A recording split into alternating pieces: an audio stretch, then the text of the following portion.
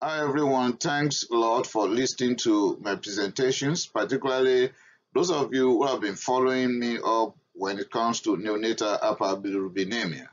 I have published neonatal hyperbilirubinemia or neonatal jaundice. Please check that out.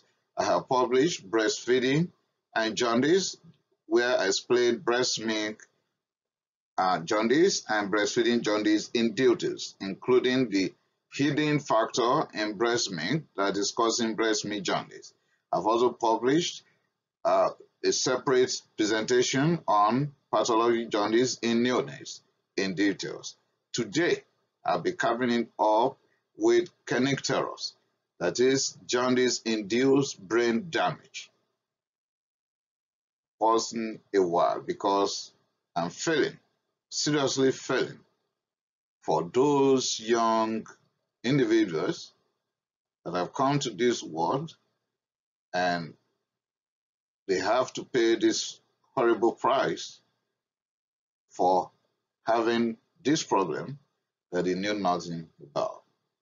And you know why I'm feeling the pain? It is preventable. With that background, let's go. Kernicterus is a preventable brain damage secondary to hyperbilirubinemia in newborn. You can check my video on pathophysiology of jaundice, jaundice in newborn with causes, pathologic jaundice, breastfeeding and jaundice, and then you'll be able to understand why it's so painful to me that some of those kids will end up here. 60 to 80% of newborns are affected with jaundice, but only a small percentage will progress to Kernicterus. Only small. Well, glad to know there's only a small, but how about those small percentage? It could have been me when I was a neonate. What are the clinical features here?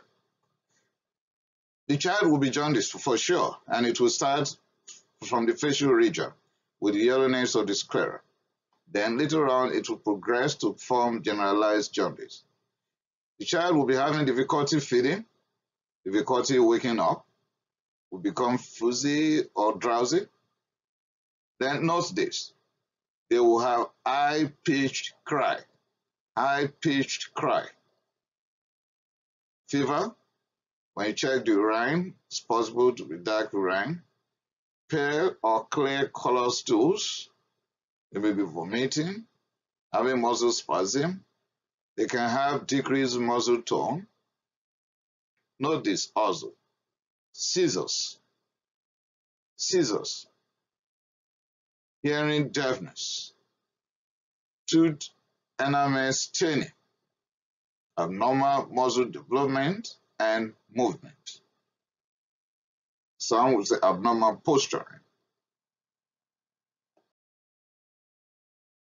When I said prevention, or the other time I said preventable brain damage secondary to jaundice. How do we go about the prevention then? Please, moms, the other time I said I was having serious pain in my heart that some of these kids will reach this level. And you know why by the time we'll be rounding up. To prevent this, mom, attend antenatal clinics, please. With that, they'll be able to prepare you for this. And somebody is asking me the question, preparing you for what? Okay, let me give you an example. If we know that this woman that is pregnant and is pregnant for the first time is rhesus negative and the husband is rhesus positive, we would have given you, the preparatory mind that we might have to administer Rogan at birth when you have your baby delivered. When your baby is delivered, we will check the blood of your baby. If your baby is rhesus positive, we will administer Rogan. And with that, next pregnancy might be saved from this. Be up to date on your immunization, or in North America we'll call it shots. Please follow instructions on ABO and Rezos. I'll just explain that briefly. Don't use medications indiscriminately for yourself or for the newborn. No IV drug usage, please. When you're traveling, make sure you contact your physicians and have prophylaxis. No heavy alcohol and avoid it completely. Make sure that there is adequate nutrition and hydration. Seek advice before using herbs. Bright light may help, or fluorescent bulbs at home if there is jaundice.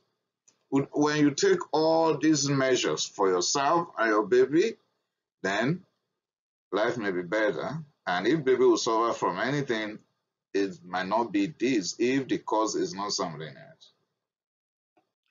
The diagnosis is essentially that we should watch the newborn every 12 hours for 2 days and repeat watching them twice until age of the 5th day. Then we'll assay the total bilirubin and conjugated bilirubin and determine the value of the unconjugated. Blood group for ABO and Rezos, and thyroid-stimulating hormone septic workup using the urine, blood, and CSF for culture, complete blood count, and Coombs test. Check the stool, whether it is greenish or not, liver function test, chest x-ray, CT, MRI, depending.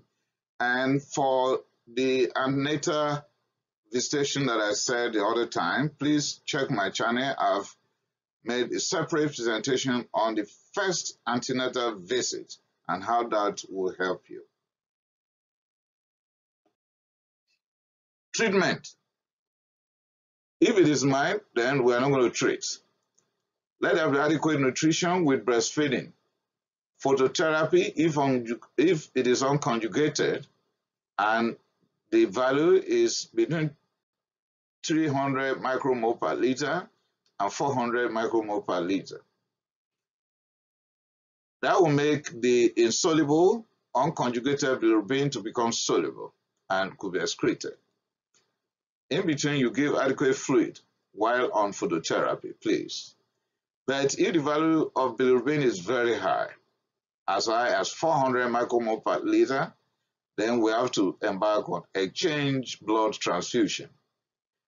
If you have been administering medication to this acute individual, this is the time to stop it. If we make the determination that this is infectious in origin, we're going to give antibiotics or antivirals, as the case might be, and if it's autoimmune, steroids could be administered. Surgical treatment may be required if there is any obstruction somewhere that is responsible, particularly anything increasing enterohepatic circulation. Can you give antiemetics if there's vomiting? When the liver is completely underfunctioning, we can queue for liver transplant as the last result. Then we tell the mother to go home and represent in case of new problems or worsening of the current situation. You can have liver enzymes and liver function test done. Now, the complications of Kernicterus. That's what will make me cry. Seizures, mental retardation. Imagine that. Imagine something that is preventable. Mental retardation, Hydrops, fetalis, cerebral palsy, and of course, hearing loss. With that, I've come to the end of this short presentation. Please go over it again. Counsel all your friends that are planning to have kids or those that are pregnant. And of course, observe your kids immediately they are delivered. Attend antenatal. Now, even if you don't like your doctor, be close for the sake of the unborn babies. Remember to share and subscribe to my channel. Thank you. I appreciate it.